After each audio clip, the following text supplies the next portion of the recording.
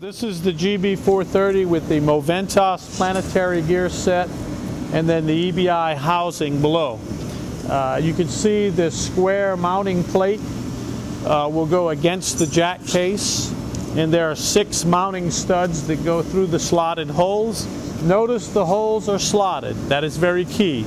You can put it in and then move it in mesh, and later on you can go in a little more if necessary. So that's a very important part of the design.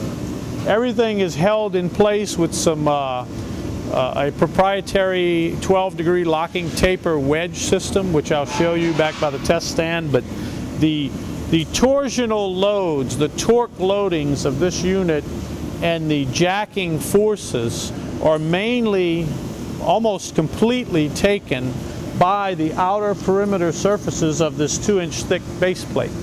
The wedges lock that base plate in place so that we don't have to take all those loads on the studs. That way we don't have to worry about studs coming loose. And this has been very successful for us. We have over 300 of our GB82s in operation overseas, and we have, prior to that, we had about 100 in service between our fleet and some other customers, and we haven't had one come loose as of yet at all, ever. So the wedge locking system is working very well for us.